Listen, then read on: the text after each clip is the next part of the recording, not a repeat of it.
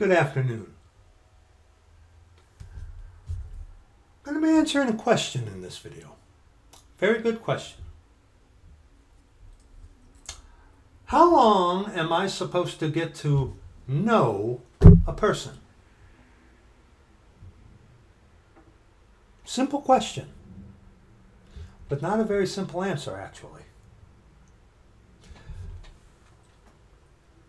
What is it that you seek? Do you seek a friend? Do you seek a spouse? What is it you seek? You can have a friend for over 20 years, and then circumstances or something happens where that friend that you once knew for 20 years will suddenly become a different person. A person, spirit, soul, and body. I've talked to people who have been married for well over 10 years before, and they still talk about, I'm learning new things about my wife or, my husband every single day. When it comes to finding a helpmeet or a husband, whatever it is, it's, well, how much time do you got?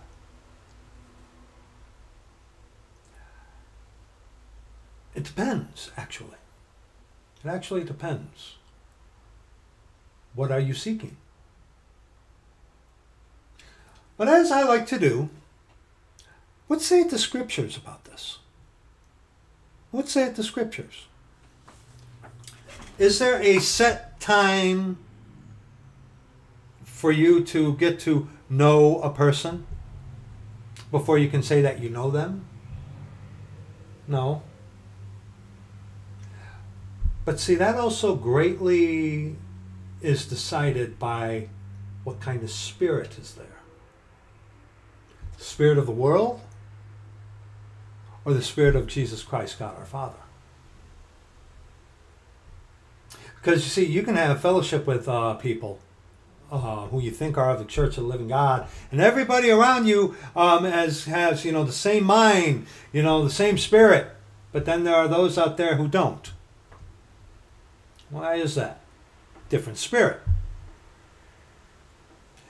The ultimate answer to this question is that it's a spiritual thing. Because you can get to know someone like the back of your hand, but are you of the same spirit? What fellowship hath light with darkness? You know what I'm saying? Get your authorized version of the scriptures and turn with me in your authorized version of the scriptures to Proverbs chapter 18. We will be reading verses 15 on to the close of the chapter, verse 24. Please follow me along in the scriptures. And I'm going to address you as though you are following me along, okay? You got it? All right. Proverbs chapter 18. The heart of the prudent getteth knowledge. Oh, beginning at verse 15. And the ear of the wise seeketh knowledge. Prudence, wise, wisdom. The fear of the Lord, that is wisdom. And to depart from evil is understanding. Knowledge here is a result of being prudent. And one who is wise seeketh knowledge is also the result of wisdom. You fear the Lord, he will give you knowledge. And if you have understanding, which is departing from evil, you will have prudence. Hence, you will be given knowledge.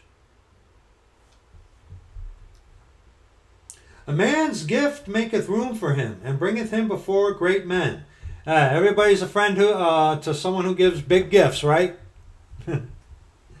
He that is first in his own cause seemeth just, but his neighbor cometh and searcheth him out.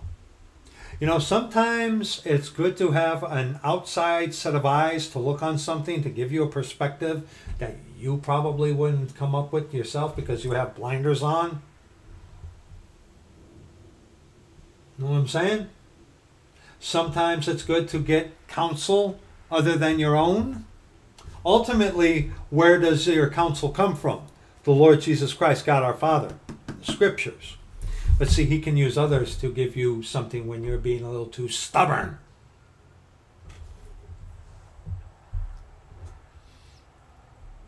The lot causeth contentions to cease, and parteth between the mighty.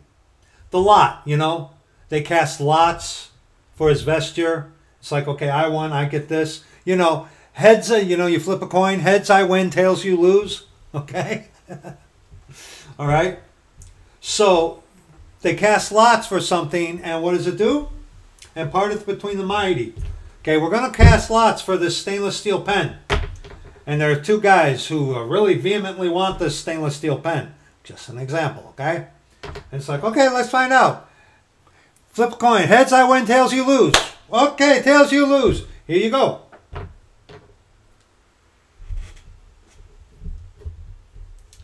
A brother offended is harder to be won than a strong city, and their contentions are like the bars of a castle. Ugh. I recently have experienced this one myself. You know, those who know me know that I've said that I thought that September was going to be a very trying month. Little did I know that it was going to be trying for us and our household. Wow, little did I know that. But it was true. Gone through some crazy stuff this month. There's a man up north of me who I think is a brother. But he and I have a problem with each other. Kind of like Paul and Barnabas. You know, Barnabas wanted to bring John Mark with him. Paul's like, no, he skedaddled on us once before. Now isn't the time. But Barnabas like, come on, let's give him another chance. Paul's like, no, it's not ready. No, not now. Later on in the scriptures, he says, bring Mark, who is profitable for me, to the ministry. Paul does say that.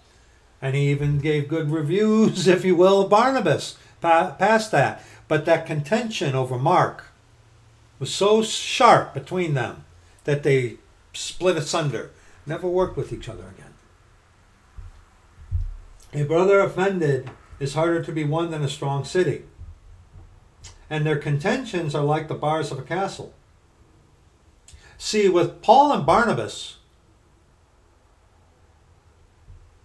their contentions are like the bars of a castle, hard as iron.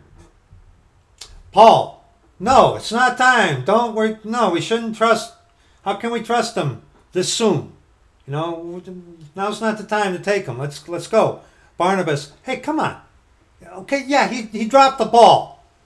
Come on. Let's give him another chance. I could see Barnabas being like, hey, when everyone was scared of you, I came and searched you out, didn't I? Ooh. Right? And that contention between them, so sharp. Oh, say, and their contentions are like the bars of a castle? As with me and this brother up north. We have a problem with each other. We really do. And unfortunately, it's one of those things where it will not be settled down here. It'll be settled when we're up there at the judgment seat and with our Lord. And by the time we're with our Lord after the judgment seat,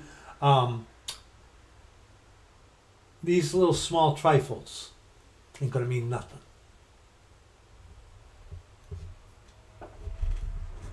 It is possible.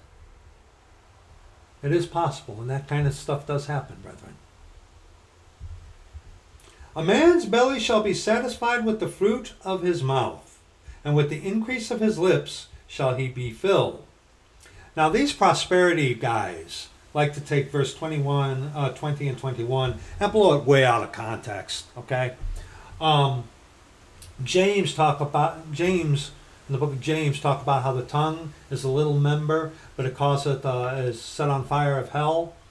Sometimes it's better that someone would come up to you and boom, punch you in the nose than use their tongue and cut you with their words. This has nothing, verses 20 and 21, has nothing to do with the satanic metaphysical mind science of name it and claim it. Okay? Has nothing to do with it. Okay? It's talking about watch your mouth. Okay? Watch your mouth. Let your words be sweet. Okay? Let it be seasoned with grace. Okay? Because how often have you shot off at the mouth and have reaped quite a good harvest of fruit from it? You know, sometimes we just got to shut up. That says what verses 20 and 21 are talking about in context. Let's read them. A man's belly shall be filled with the fruit of his mouth, and with the increase of his lips shall he be filled. Death and life are in the power of the tongue, and they that love it shall eat the fruit thereof. I have seen people verbally kill people. Verbally kill people, to where that individual had wished you would have gone up with the 357 and boom, shot him. That would have been a mercy to him. I have seen tongue lashings before, where it would be better, it would have been better than for you to go up and boom, kick the guy in the stones than receiving that tongue lashing. I've seen it. I've been on the receiving end of such. And I have also dished out such before. So have you. So have you. Warning. That's what this is about. Verses 21 and 20. Watch what you say. Especially when you don't know people enough and erroneously trust them, and it comes back to bite you. We don't have the time for me to tell you all about that. Verse 22. Whoso findeth a wife findeth a good thing, and obtaineth favor of the Lord. There are many people out there who find a wife, but then in a year they're getting divorced. Why? Because they're usually, beg your pardon, coming from the male perspective. Usually they're thinking with the wrong head. And I beg your pardon for that crudeness, but sure get the point, don't you? And that is the gist of it. See, a lot of people think when it comes to getting married, they think what they see is what they're going to get. Or certain things happen going well. They've courted for about maybe 6 months. Next thing you know, they get married in front of the judge or whatever, or the preacher. And then one of them goes, "Some things got to change around here." That's not funny, because that happens. Or they're living in La La Land or something like that. Why? Because they're judging with their eyes. They might even be judging with their heart. What are you supposed to judge by? Whoso findeth a wife findeth a good thing, and obtaineth favor of the Lord. So, from the male perspective, if you find a wife, it's a good thing and it's from the Lord. I didn't look for my wife. I didn't. I did not go out seeking my wife. The Lord brought us together. He had his purposes. He had his reasons. But the Lord brought us together, without a doubt. And I know that for certain. Without a doubt. She knows it for certain. But see, you take the Lord out of the equation, and just going off of what you see, what you feel in your heart, even. The ultimate deciding factor is what? The Lord. The poor useth entreaties, but the rich answereth roughly. Talk about stingy people. The poor, hey, can I have $1 so I can get some bread or something? Then the rich miser, well, if I give you this, then that means I have to give other people dollars as well. And also too, I if you don't become rich by spending, shut up, go away. A man that hath friends must shew himself friendly, and there is a friend that sticketh closer than a brother. There's a friend that sticketh closer than a brother. And that is true. You know, a brother is born for adversity.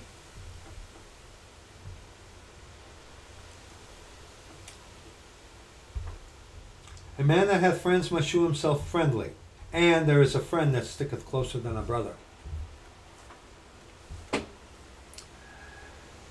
The ultimate deciding factor is what? What spirit is there? What spirit is there that is there? What do I mean? Go to 2 Timothy. 2 Timothy chapter 2. 2 Timothy chapter 2.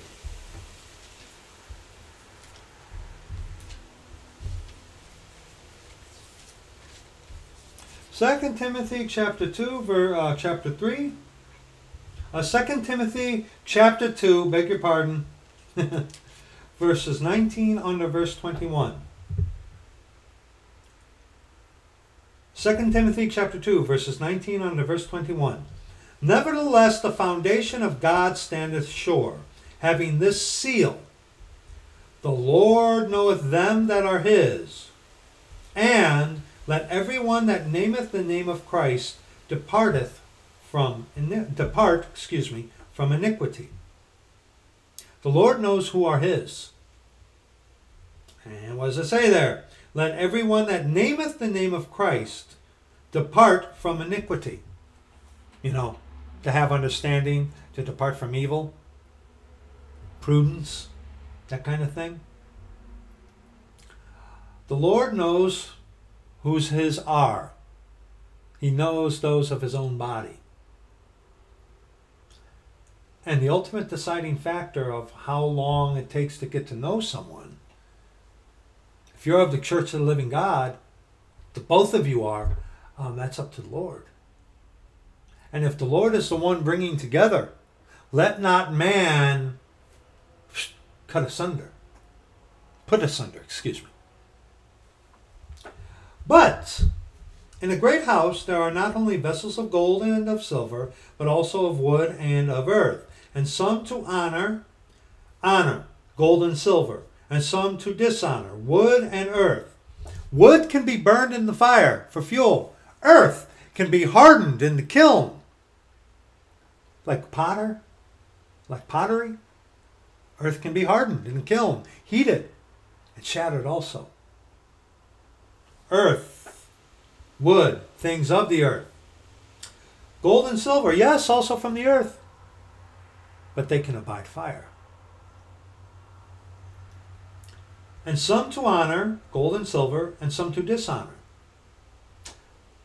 Gold and silver signifying the riches that are of heaven. Because why? The Lord knoweth them that are his.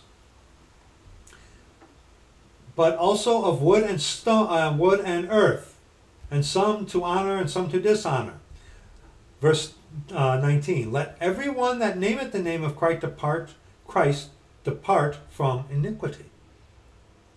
So you got the gold and silver, signifying whose is the Lord's, and departing from iniquity, signified here in verse 20 as the wood and earth. And it's also clarified by, and some to honor and some to dishonor. Do you see that? If a man therefore purge himself from these things of the earth, things that of dishonor, purge himself, departing from iniquity. If a man therefore purge himself from these, he shall be a vessel unto honor, sanctified, and meet for the master's use, and prepared unto every good work. And let me tell you, sanctification takes a long time. It doesn't happen just like that. Okay? There are some out there who will struggle with many things. There are some out there who our Lord takes his time with. Okay? Our Lord took his time with me. Okay? Our Lord took his time with me in sanctifying, in sanctification, getting things cleaned up, getting things right according to the scriptures. It's taken a long time. Okay? And still ongoing. It doesn't stop. It doesn't stop. See? But see, the ultimate deciding factor is the Lord.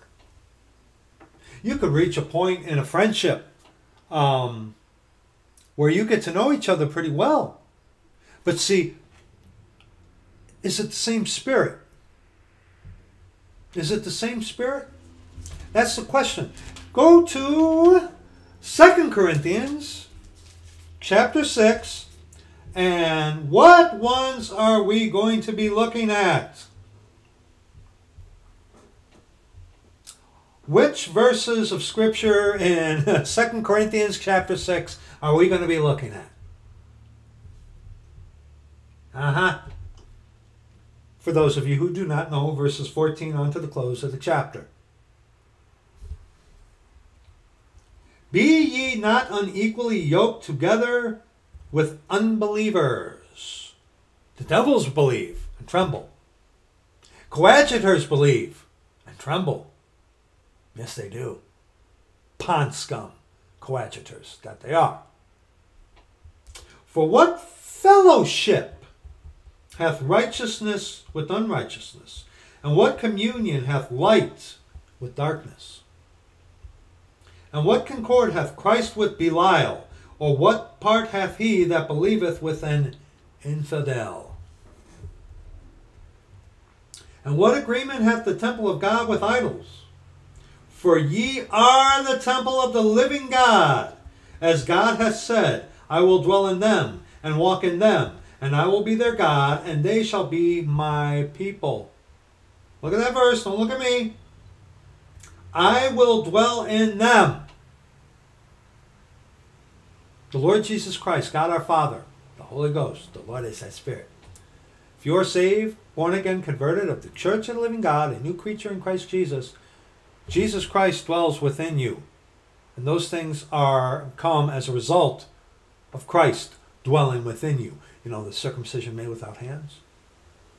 Okay? He dwells within you. And I will dwell in them and walk in them. It doesn't say with them, it says in them. Don't look at me. Look at the verse. I will dwell in them and walk in them. Don't go that way. Don't touch that. Hey, want to bring somebody in a little while?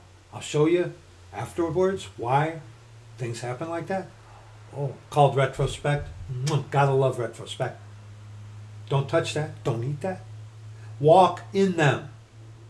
He'll teach you how to live in accordance with the Scripture. Process of sanctification. And also, you see that guy? Yeah, don't have anything to do with him. Walk away. I will dwell in them and walk in them, and I will be their God, and they shall be my people. Wherefore, come out from among them, and be ye separate, saith the Lord, and touch not the unclean thing, and I will receive you.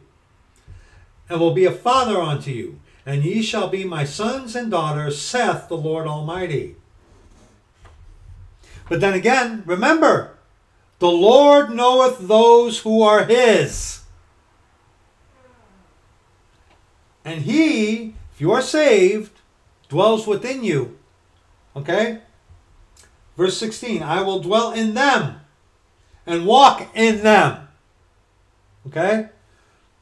The Lord is the one who ultimately decides.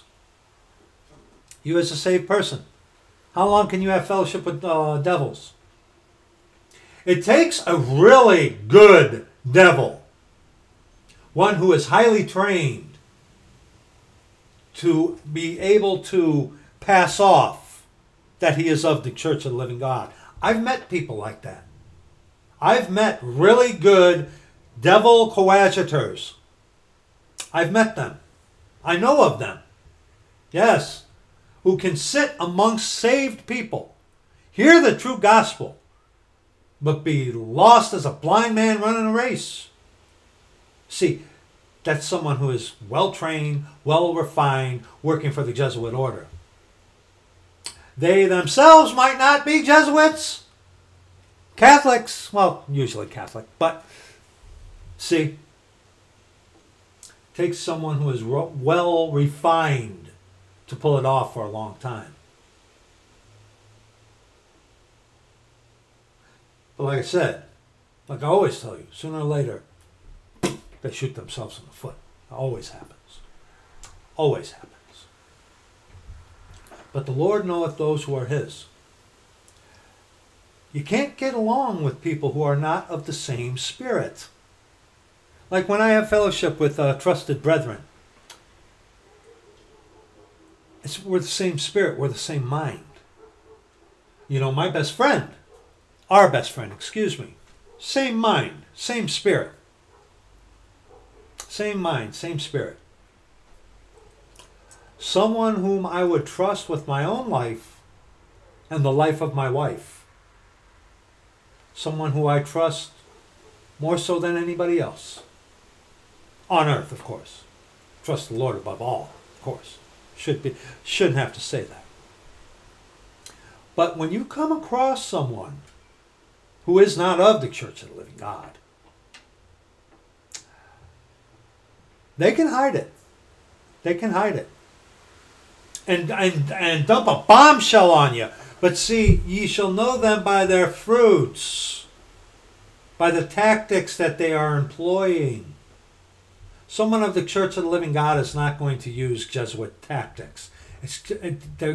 You don't do that. Okay? We are to be wise as serpents. Be aware of what the devils do. But as harmless as doves. We are not to fight like they do. And when you got someone saying that they're of the Church of the Living God and doing the same exact things that Jesuit coadjutors do. Hey, buddy! Shot yourself in your own foot there, you know? Because what happens eventually when two opposing spirits try to get along over a period of time, really refined, good devil coadjutors can pull it off, but only for a period of time, not indefinitely. Why? Because the Lord knoweth those who are his. Go to Mark chapter 3. Mark chapter 3. Mark chapter 3. Mark chapter 3, verses 22 on to verse 26. Mark chapter 3, verses 22 on to verse 26. And the scribes which came down from Jerusalem said, He hath Beelzebub. I'm sorry. Thinking about changing out the U for an O there in Beelzebub. And by the prince of the devils he casteth he out devils. And he called them unto him, and said unto them in parables, How can Satan cast out Satan? Now hold on. The Lord knoweth them that are his. The Lord, if you are truly saved, born again, converted of the church of the living God, you are of his body, the Lord knows you. Why? Because you're of his body. You have a living relationship with the living Lord. Okay? The living God. How can Satan cast out Satan? Ye do your works of your father, the devil. You know that Jesuits will play on both sides of the fence? For example, during the American Civil War, there were Jesuits on the south and on the north. And there are Jesuits that were playing on both sides who shot at each other and killed one another. But see, there again, you got to remember, the end justifies the means unto the Jesuit. Okay? So if they die, get killed by their own Jesuit brother who's on the other side, they're supposed to be cautious about that. But, you know, if they got to do it to pass off that they're in cahoots with one besides the other, they'll do it. They'll do it. But see, ultimately, you can get two devils fighting with each other. But at the end of the day, see, these devils have that spirit of Antichrist that is in the world today. Okay? That spirit of Antichrist. And when someone has that spirit of Antichrist, yeah, that spirit of Antichrist is what? A spirit of pure hatred for that which is good, and there is none good but one, that is God. Sanctify them through thy truth. Thy word is truth. And someone of that spirit of Antichrist, they're what? They're full of hate. So you get two people filled with that spirit of Antichrist trying to kill each other. It's the same spirit. The same spirit of hatred. And remember, God so loved, past tense, and gave. We as the Church of the Living God, we do have a spirit of love for one another. Why? Because he first loved us, therefore we ought to love the brethren. That's in 1 John. You go find it. Okay? So that spirit of Antichrist is a spirit of what? A spirit of hatred. While the spirit of the Lord is a spirit of love. Okay? And that doesn't mean that God loves you unconditionally. No. I've addressed that in videos before.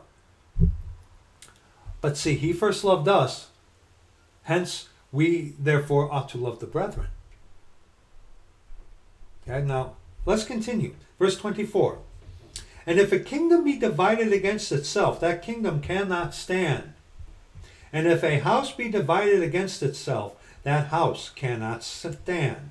Verse 26. And if Satan rise up against himself and be divided, he cannot stand, but hath an end. Those that are of this world,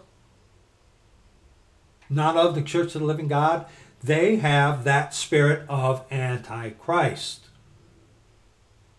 And when that man of sin, the son of perdition, is revealed after we, the Church of the Living God, are redeemed, those that have that spirit of Antichrist are going to fall in line just like ducks. Why? Because they are the same spirit.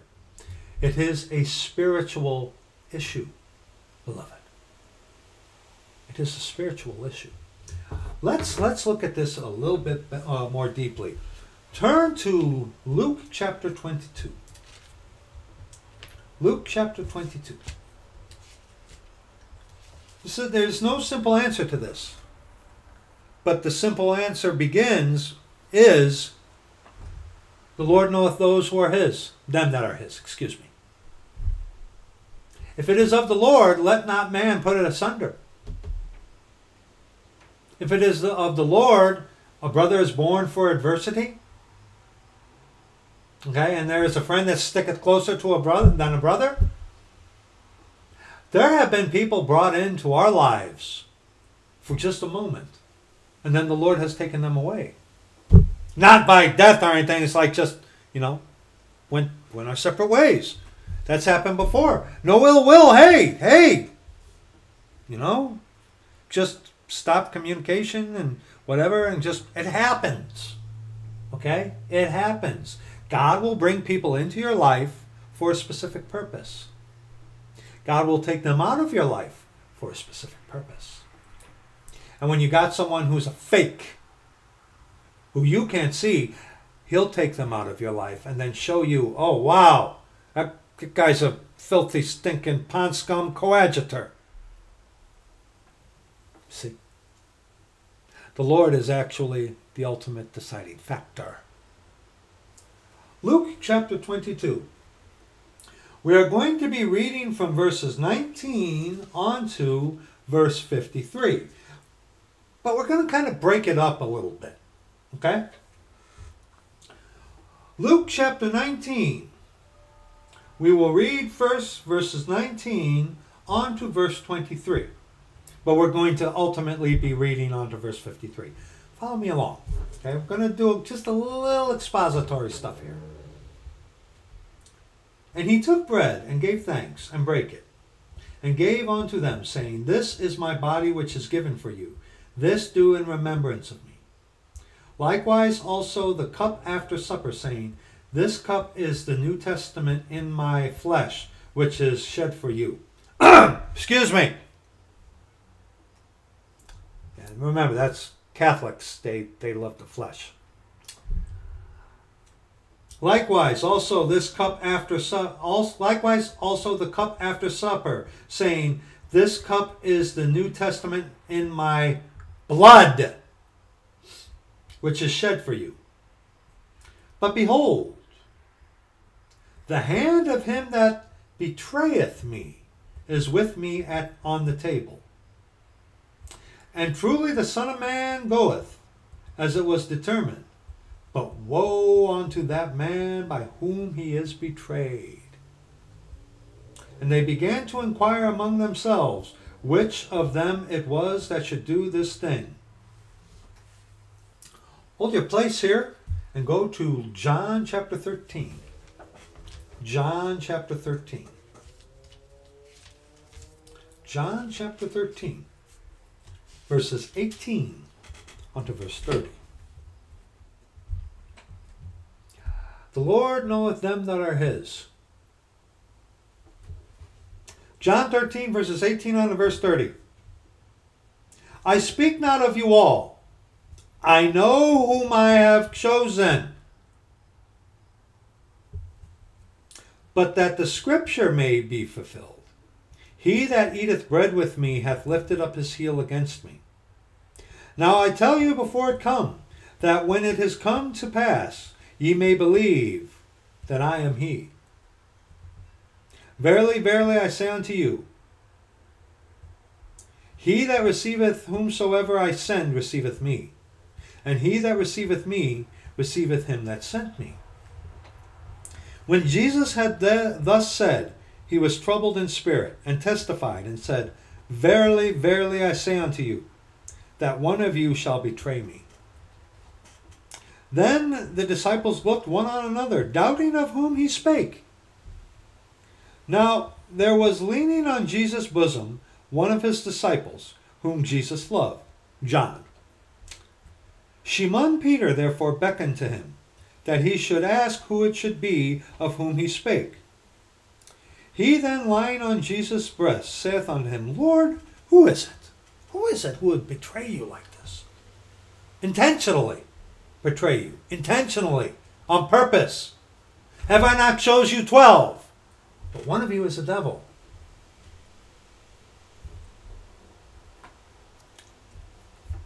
Jesus answered, He it is to whom I shall give a sop, S-O-P, I already have done a video on that.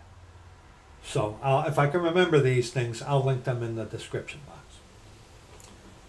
He it is to whom I shall give a sop when I have dipped it. And when he had dipped the sop, he gave it to Judas Iscariot, the son of Shimon. And after the sop, Satan entered into him. Beg your pardon, excuse me. Then said Jesus unto him, that thou doest, do quickly. Now, no man at the table knew for what intent he spake this unto him. They would in retrospect. For some of them thought, because Judas had the bag, that Jesus had said unto him, buy those things that we have need of against the feast, or that he should give something to the poor. He then having received the sop, went immediately out. And it was night. That thou doest, do quickly. Betray him. Judas Iscariot, who betrayed Jesus for what, 20 pieces of silver? Something like that? He betrayed God the Father for money. Purposely. Have I not chose you 12? One of you is the devil. Go back to Luke chapter 22, picking up at verse 24. And we will be reading verses 24 on to verse 30. And there was also a strife among them, which of them should be accounted the greatest. What is this? Get out of there. Beg your pardon. And he said unto them, the kings of the Gentiles exercise lordship over them, and they that exercise authority upon them are called benefactors. But ye shall not be so. But he that is greatest among you, let him be as the younger, and he that is chief as he that doth serve. For whether is greater, he that sitteth at meat, or he that serveth? Is not he that sitteth at meat? Get a load of this. But I am among you as he that serveth. God the Father, our Lord Jesus Christ. Jesus Christ is come in the flesh, who washed the feet, the stinking feet of fishermen, came there to serve. How often do we lose the grasping on that?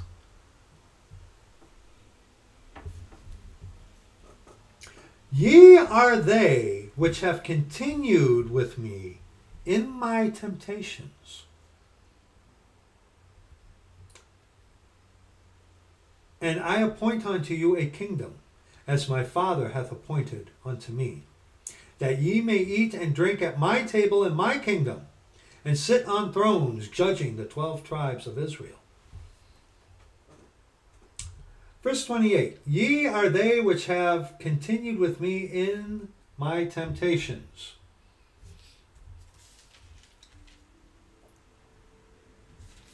And by this time, Judas had already gone out.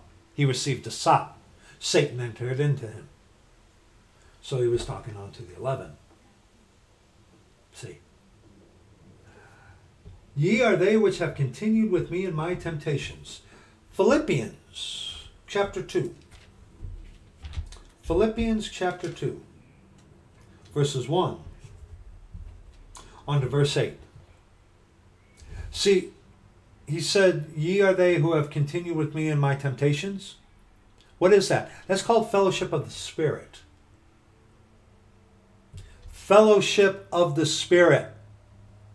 What spirit is it? Is it the Spirit of God or that spirit of Antichrist? Which spirit is it? Philippians chapter 2, verses 1 on to verse 8. If there be therefore any consolation in Christ, if any comfort of love, if any fellowship of the Spirit, if any bowels of mercies. Look at that verse. Comfort of love. Fellowship of the Spirit. Bowels of mercies. Fulfill ye my joy, that ye be like-minded. Having the same love, being of one accord, of one mind. Let nothing be done through strife or vainglory, but in lowliness of mind, let each esteem other better than themselves. Our Lord, we just hold your place here and go back to Luke 22. Okay, go back to Luke 22. Let's look at this, okay? Let's look at this. Luke 22.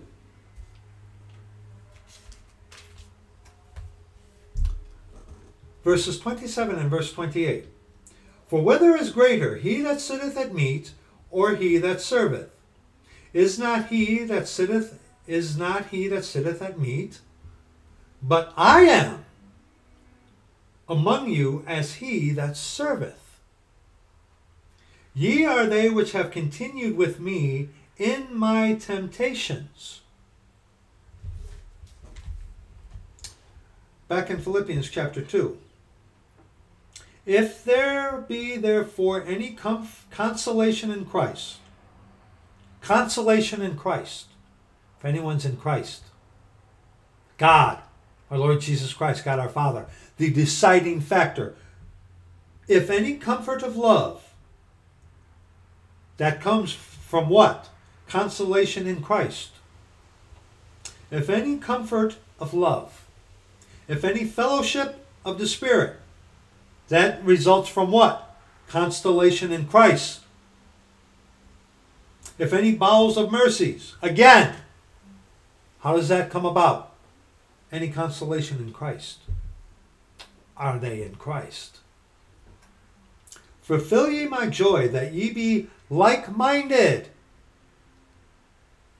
Like-minded. Having the same spirit, being like-minded.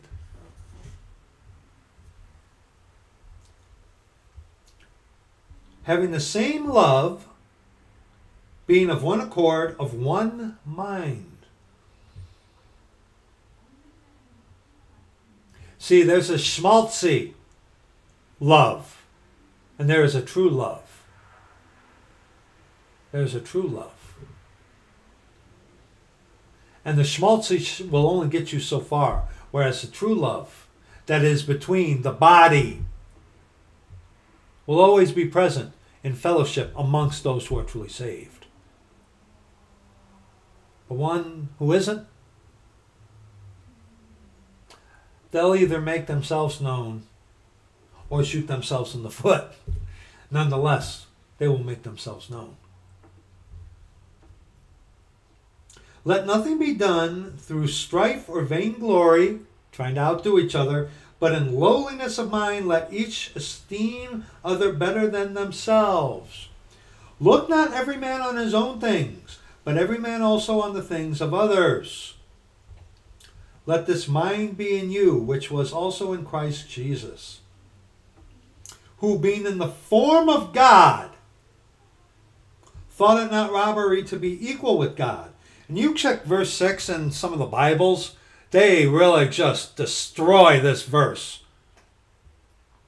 But made himself of no reputation, and took upon him the form of a servant. Jesus Christ is come in the flesh. The flesh. You know, skin suit. And was made in the likeness of men. The likeness of men.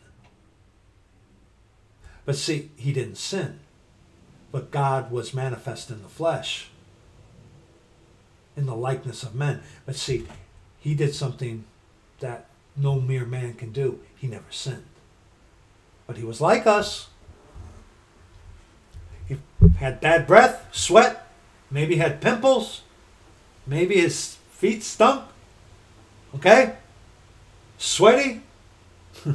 Maybe he bashed his head on something once or twice, fell down when he was a kid or something. He was like us. He was tempted. But God can't be tempted with evil. That's right. God can't be tempted to do evil, of course. But God in flesh can. Why? Because the flesh is weak. The spirit is willing, but the flesh is weak. See? And being found in fashion as a man, he humbled himself and became obedient unto death, even the death of the cross. Even the death of the cross. Verse 27 in Luke chapter 22. For whether is greater, he that sitteth at meat, or he that serveth? Is not he that sitteth at meat? But I am among you as he that serveth. Ye are they which have continued with me in my temptations. 12. And see, whatever your end is that you want, whether it be a friend, a spouse, a helpmeet, or a husband, is the Lord involved? How would you know? How would you know? How would you know? Search the scriptures daily, whether these things be so. That was a trick question, I beg your pardon. But back in Philippians chapter 2,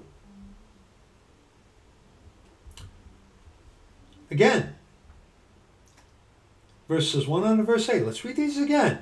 Let's get this sunk into our head. If there be therefore any consolation in Christ, if any comfort of love, if any fellowship of the Spirit, if any bowels and mercies, if any bowels and mercies. If I said of, beg your pardon.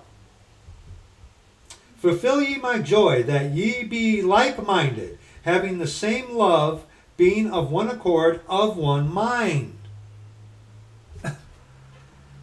If the same Spirit is there, you're going to be like-minded in one way or another. Even if you're a babe, okay, that like-mindedness. Why? Because it is the same Spirit. People can quench the Spirit. Why? By giving heed to their flesh.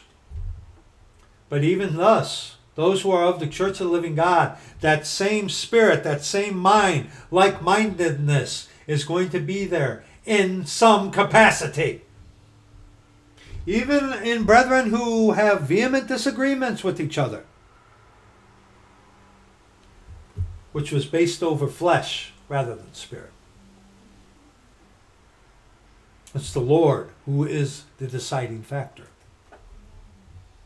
Let nothing be done through strife or vainglory, but in lowliness of mind let each esteem other better than themselves.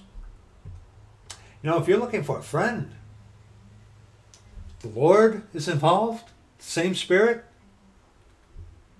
Look not every man on his own things, but every man also on the things of others. Our Lord brought our best friend into our life for a reason. And we are to esteem him better than ourselves. And we know why. Is the Lord seeking to put two together? Despite little discrepancies? Search the scriptures.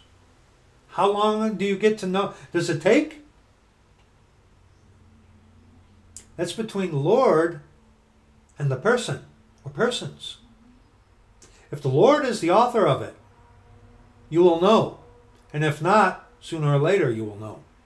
You need to seek the Lord. Because like I said, in a friendship, you could be friends with someone for 20 years. And then something weird happens and they do something out of character that you don't know. It's like, wow, I've known you for 20 years. I never thought you'd do something like that. Things change like that. Marriage. I've only been married for 9 years. I've known my wife collectively for a very long time. For a very long time. We met when we were both lost. And like I said, we've known each other for quite a long time. And to this day, I'm still learning things new about my wife that I didn't know before. That is a process. But there is no like, okay, 1 year. You know, how long am I supposed to get to know a person? It's not like, okay, 1 year. If the Lord's involved, it could be months. If the Lord's involved, it can be decades. If it is of the Lord, any consolation in Christ, if it is of the Lord, He'll bring things to pass. If you are of the same Spirit, He will bring things to pass. If one is of the Spirit of Christ and one is of that spirit of Antichrist, they ain't gonna mesh.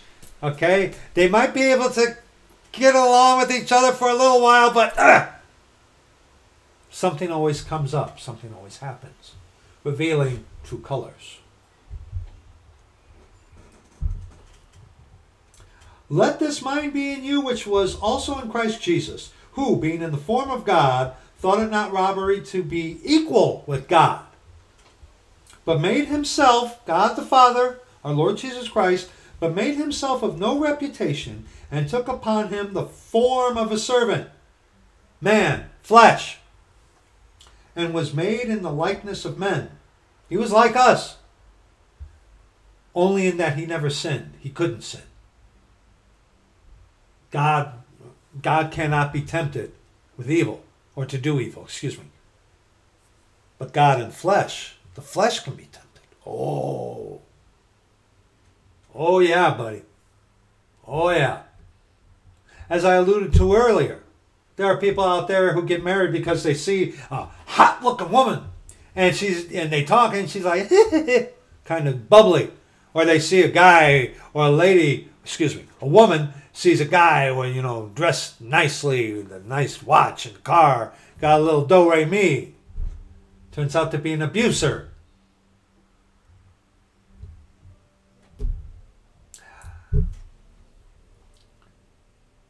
I've heard it said that sometimes it would be better for one to be blind than to first judge upon what they see. Because someone who cannot see with their eyes, when you meet someone, how are you going to judge them? Not by what you see, right?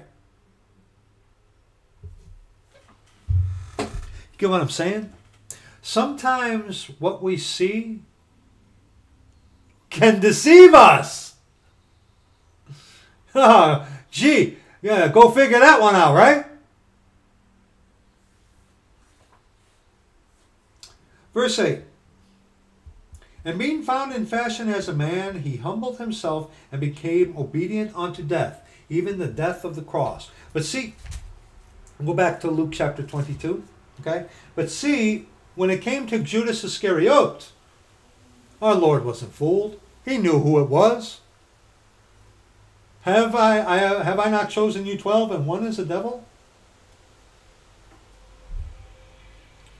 Made himself known, while the Lord knew it all along. Why? Because he knows who he had chosen, and the Lord knoweth those who are his. Let's continue now from verses 31 in Luke chapter 22 on to verse 38. And the Lord said, Shimon, Shimon, behold, Satan hath desired to have you, that he may sift you as wheat. But I have prayed for thee, that thy faith fail not. And when thou art converted, strengthen thy brethren. Now, why would the Lord say that to Pope Peter if Peter wasn't converted? If he was converted, excuse me. Why would he say that? Because Peter wasn't converted yet, was he? Oh,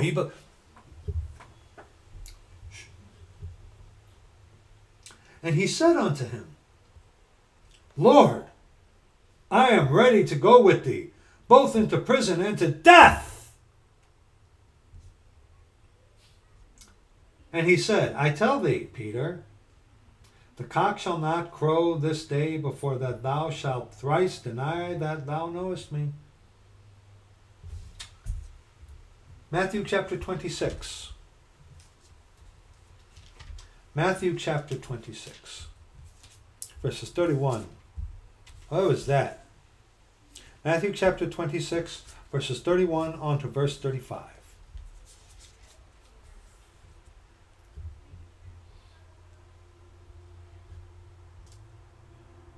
Matthew chapter 26, verses 31 on to verse 35. Then saith Jesus unto them, all ye shall be offended because of me this night. For it is written, I will smite the shepherd, and the sheep of the flock shall be scattered abroad. That's a quote from Zechariah. But after I am risen again, I will go before you into Galilee. Peter answered and said unto him, though all men shall be offended because of thee, yet will I never be offended. Jesus said unto him, verily I say unto thee, that this night before the cock crow, thou shalt deny me thrice. Peter said unto him, though I should die with thee, yet will I not deny thee. Likewise also said all the disciples.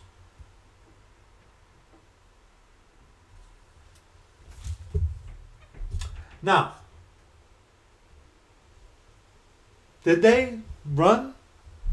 Were they scattered? Yeah, because Scripture was fulfilled. Yes. Did they do that intentionally, as where Judas Iscariot did? No. These were the same that our Lord said in verse 28, ye are they which have continued with me in thy temptations. But smite the shepherd, and the sheep shall be scattered. Prophecy fulfilled in Zechariah, book of Zechariah. Go find it. Okay? Did they do that intentionally? They were told they were going to do it. You know, it's said that the way to hell is paved with good intentions. But see, the 11 continued with him in his temptations, where Judas Iscariot, when he saw a good amount of money, willing to betray God manifest in the flesh. He knew who he had chosen. The Lord knows those that are his. The ultimate deciding factor is the Lord. And was not his ministry for 3 years? He had a 3-year ministry.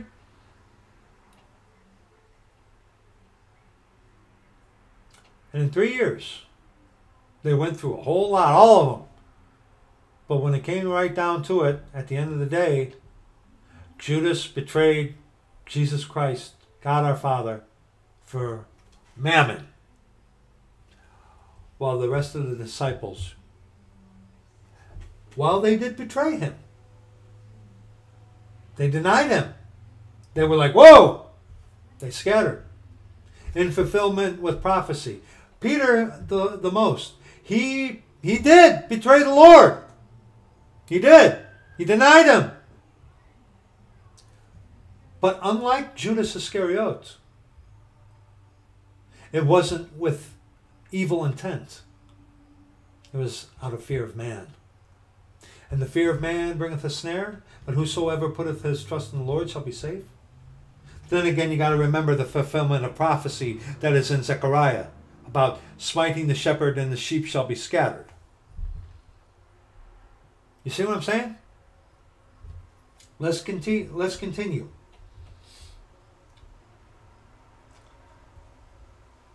Verse 35. And he said unto them, when I sent you without purse and scrip and shoes, lacked ye anything? And they said nothing.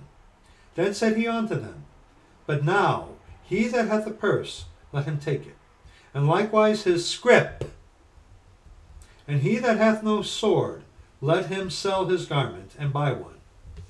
For I say unto you, that this that is written must yet be accomplished in me. And he was reckoned among the transgressors. For the things concerning me have an end. And they said, Lord, behold, here are 2 swords. And he said unto them, It is enough. Why does he say, but now, he that hath a purse, in verse 36? But now, why? Because up to this point, the King, our Lord Jesus Christ, was on earth offering the kingdom of heaven onto the Jews. Okay? Israel. The Hebrews. Okay? He was offering the kingdom onto them. It was his time to go to the cross to make an atonement for sin. To die, bury, and rise again the 3rd day according to the scriptures. And to shed his blood on the cross to atone for sin. Okay? The dispensation was coming to an end. Christ was going to be crucified. And while the king was on earth, he could miraculously provide for his people of his kingdom. But they didn't want it. They rejected him. Ultimately, of course, to go to the cross to make an atonement for sin, as it says here, makes mention of, in verse 37 onto Isaiah chapter 53. Okay? The dispensation was changing. That's why he says, but now. Before, as your king, I was going to provide for you. I could, I'm God. I can do whatever I want. But now he's going to the cross. The dispensation is changing. See, you have to rightly divide the word of truth, people, or else you're going to have all kinds of problems. Let's continue. Go now to 2 Corinthians chapter 13. 2 Corinthians chapter 13. Not 1 Corinthians, beg your pardon. 2 Corinthians chapter 13. This is the 3rd time I am coming to you. In the mouth of 2 or 3 witnesses shall every word be established. I told you before, and foretell you, as if I were present, the 2nd time. And being absent now I write to them which heretofore have sinned, and to all other, that if I come again, I will not spare. Since ye seek a proof of Christ speaking in me, which to you word is not weak, but is mighty in you. See, he, through the Spirit, was speaking onto the Spirit that were in others. See, being like-minded, having the same Spirit. The words that come out are the words of the Spirit. The words of the Scripture. Okay, that's prophesying today. Prophesying, speaking through the Spirit, through the Scriptures onto you. And you receiving edification, rebuke, instruction, correction, that kind of thing. See, that's the fellowship of the Spirit. You see? Verse 4. For though he was crucified through weakness, yet he liveth by the power of God. For we also are weak in him, but we shall live with him by the power of God toward you. See, Paul would, people were questioning whether or not he was saved. Gee, never happened to me before. But see, when he would speak through the Spirit, speaking on to those who are also of the same Spirit. See, someone who is lost, who is an infiltrator or a coadjutor working for Rome, they're not going to, that same spirit is not going to be there, even though they can put on a really good facade. Very good facade, yes. It's not going to be there because the Spirit within is going to communicate, because it's one Spirit, one God, one Lord, one faith, one baptism. Okay? Examine yourselves, whether ye be in the faith. Prove your own selves. Know ye not your own selves, how that Jesus Christ is in you, except ye be reprobates?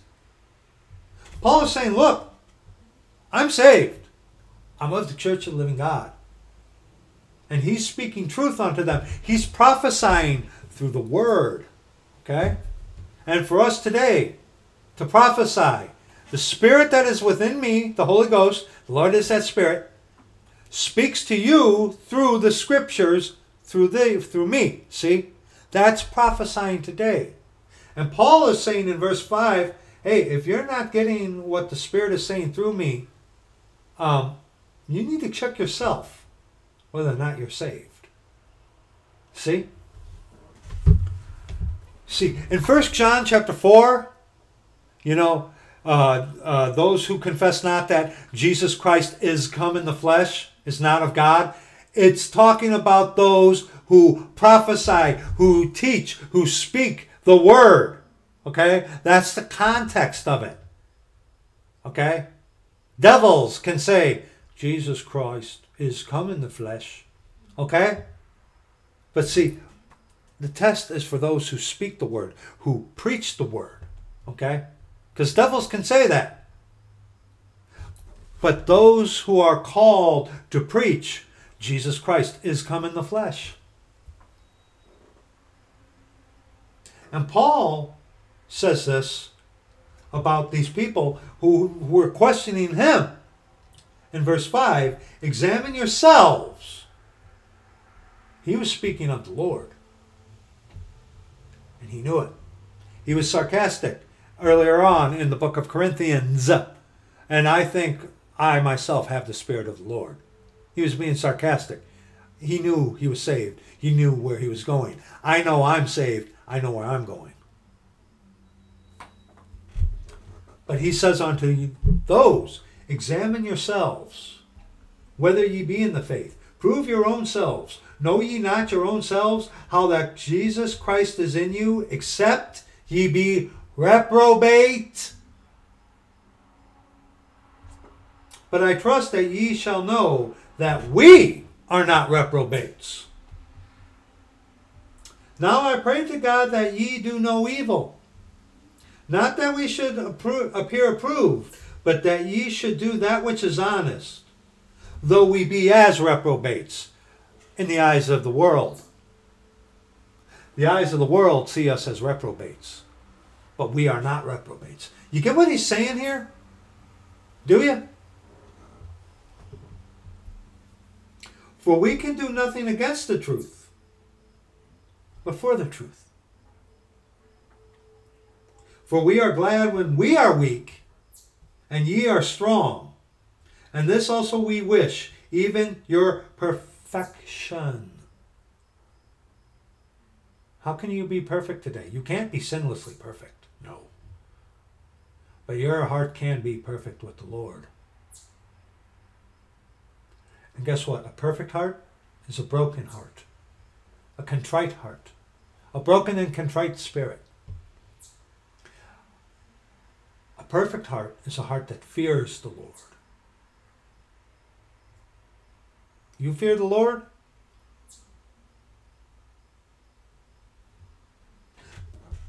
So why is there no difference between what you do and what devil coadjutors do?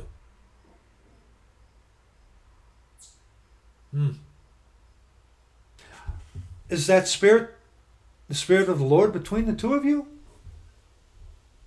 If it is, the Lord will bring things to pass, or the Lord will put things away. The Lord is the one who makes the decision if both are of the Church of the Living God. And look, if you're trying to seek friendship or a spouse outside of the Lord, good luck with that.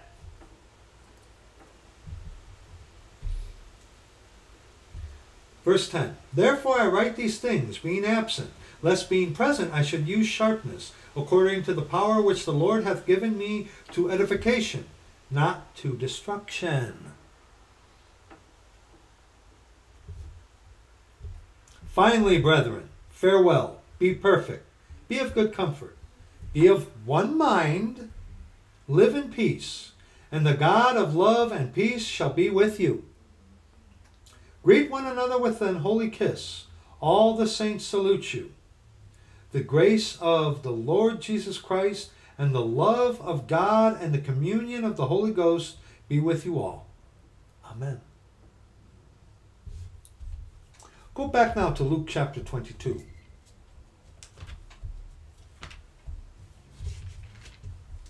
Luke chapter 22. We will be reading now verses 39 on to verse 53. Okay? And he came out and went, as he was wont, to the Mount of Olives. And his disciples also followed him. And when he was at the place, he said unto them, Pray that ye enter not into temptation. And he was withdrawn from them about a stone's cast, and kneeled down and prayed, saying, Father, if thou be willing, remove this cup from me. Nevertheless, not my will, but thine be done. And there appeared an angel unto him from heaven, strengthening him. And being in an agony, he prayed more earnestly, and his sweat was as it were great drops of blood falling down to the ground. And when he rose up from prayer, and was come to his disciples, he found them sleeping for sorrow. And he said unto them, Why sleep ye? Rise up and pray, lest ye enter into temptation. Temptation. And elsewhere he says, Truly the spirit is willing, but the flesh is weak. Okay? And while he yet spake, behold, a multitude, and he that was called Judas, one of the 12, went before them, and drew near unto Jesus to kiss him. But Jesus said unto him, Judas, betrayest thou the Son of Man with a kiss? And Jesus knew this was going to happen. Psalm 55. Psalm 55.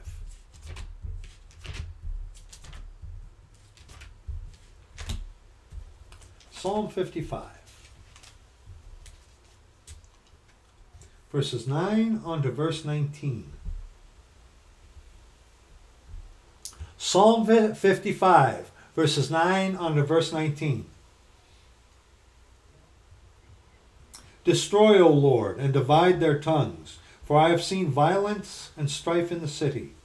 Day and night they go about it upon the walls thereof. Mischief also and sorrow are in the midst of it. Wickedness is in the midst thereof. Deceit and guile depart not from her streets. For it was not an enemy that reproached me. Then I could have borne it. Neither was it he that hated me, that did magnify himself against me. Then I would have hid myself from him. But it was thou, a man mine equal, my guide, and mine acquaintance. We took sweet counsel together, and walked unto the house of God in company. Let death seize upon them, and let them go down quick into hell. Quick, meaning fast. Or, fast, alive into hell. Beg your pardon. This was the one I was talking about that a brother corrected me on. Quick there is alive into hell. Okay, that's what that means. Beg your pardon for that.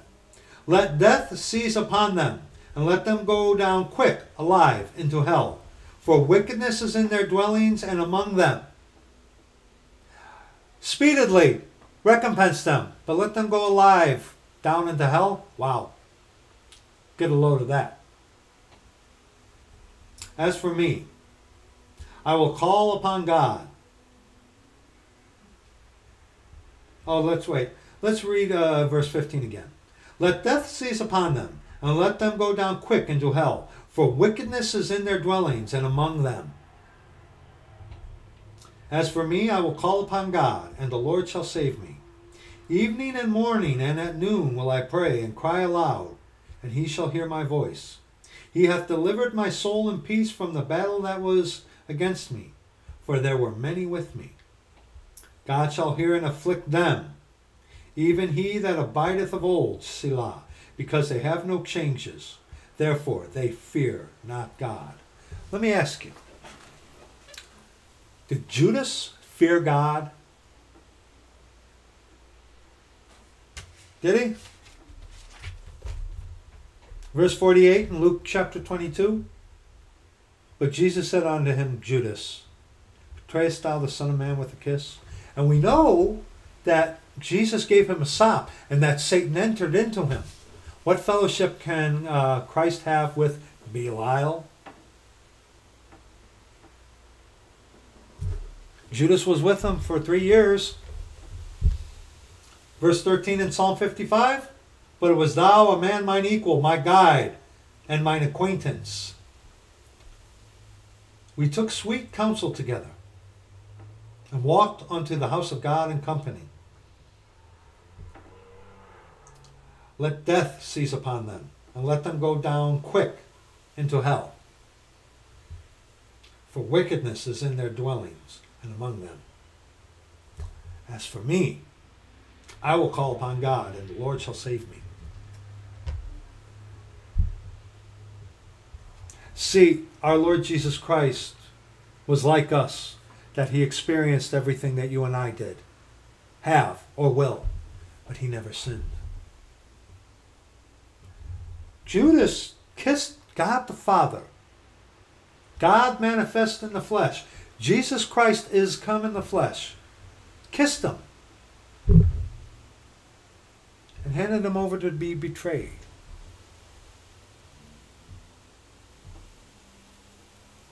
He was like man. He was like us. How do you think God felt about that? How do you think God feels, Church of the Living God, when you give yourself over to your sin?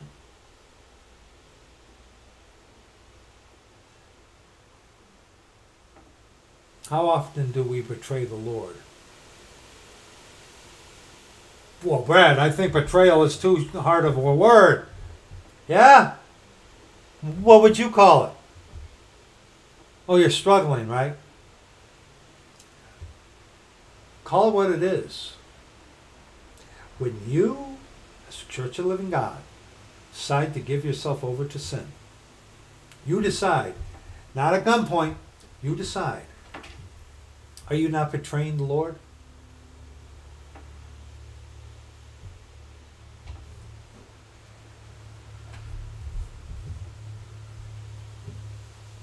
Why? Verse 49 in Luke chapter 22. When they which were about him saw what would follow, they said unto him, Lord, shall we smite with the sword? And one of them smote the servant of the high priest and cut off his right ear. That was Peter. And Jesus answered and said, Suffer ye thus far. And he touched his ear and healed him. Then Jesus said unto the chief priests and captains of the temple and the elders which were come to him, Be ye come out as against a thief with swords and staves? When I was daily with you in the temple, ye stretched forth no hands against me.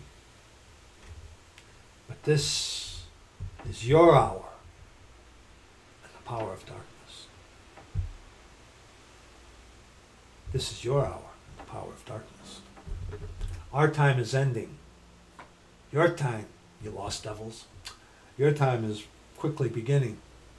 And note how he said in verse 51, Suffer ye thus far. Elsewhere it talks about those who live by the sword will die by the sword. See, we as the Church of the Living God, beg your pardon, are not to fight like the devils do.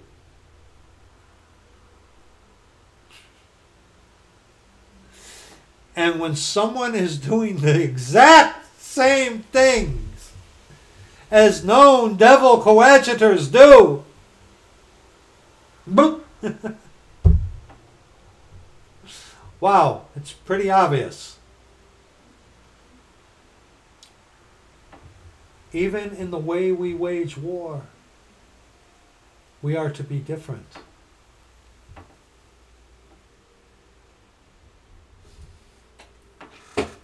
For the weapons of our warfare are not carnal.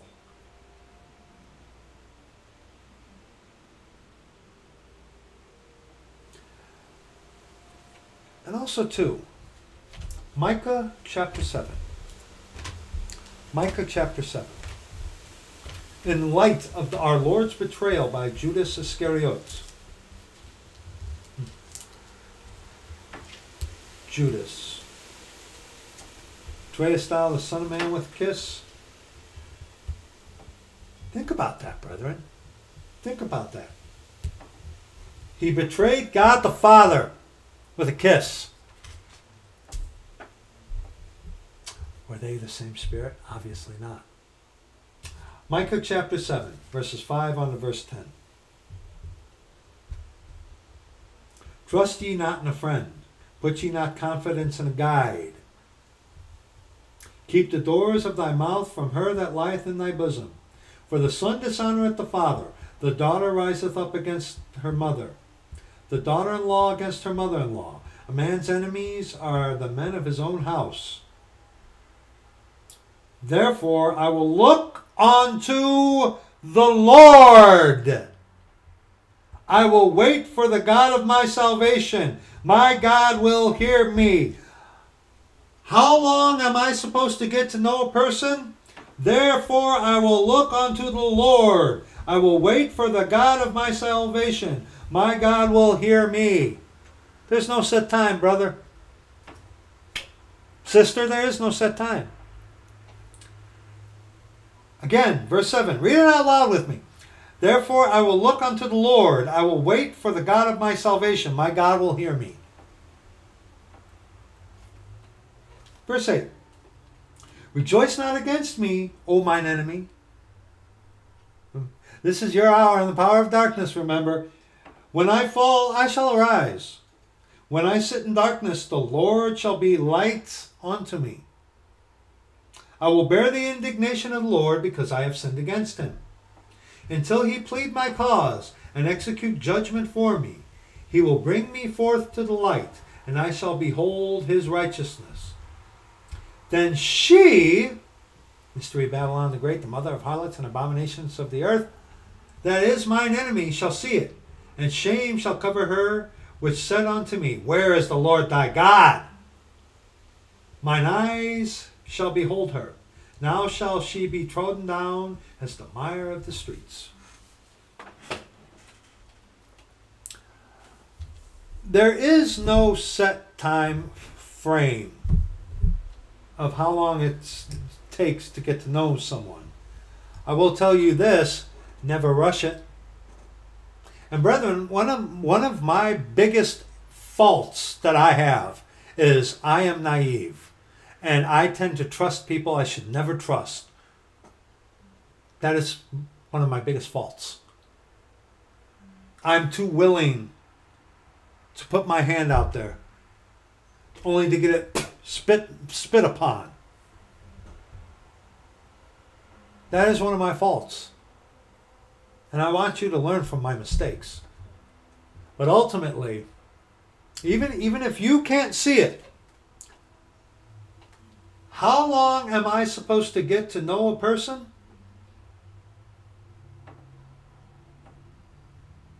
It's up to the Lord. That's up to the Lord. In all things, seek the Lord. What? Proverbs chapter 3. Proverbs chapter 3. We all know this. But you know, we have to have patience. Ugh.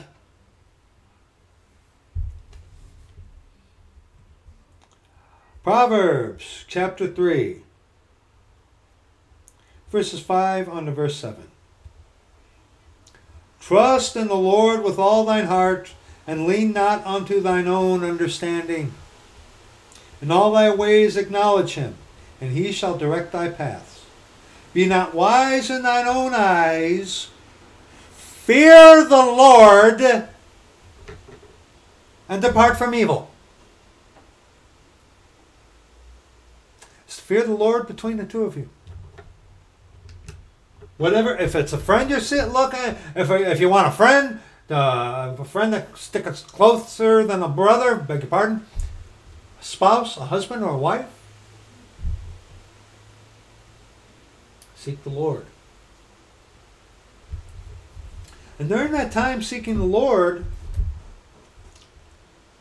if you are looking to get to know someone, whether for friendship or more than a spouse, enjoy each other.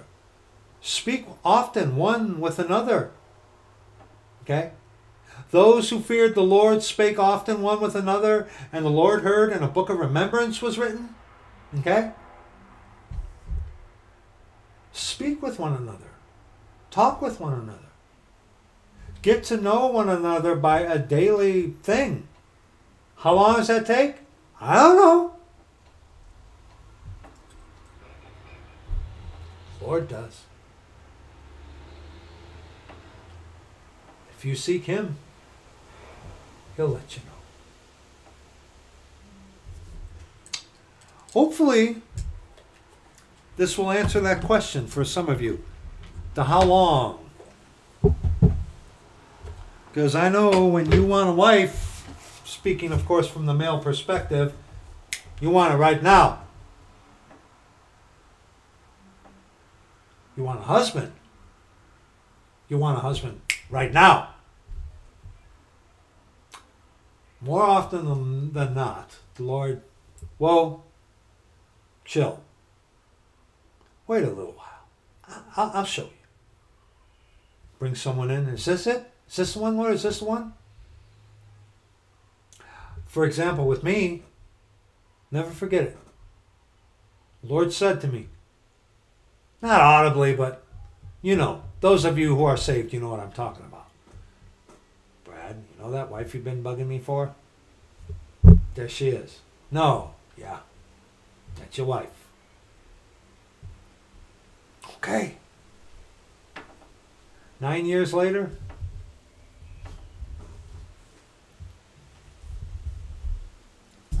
so it's of the Lord. It is of the Lord.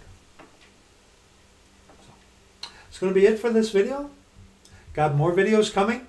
Big one. Very big one coming here pretty soon. Thank you, brethren, for all your prayers. Thank you so much for your prayers and your fellowship, your love, your mercy, your kindness, your charity for us during this hard month. Thank you, brethren. We love you. And we are your servants.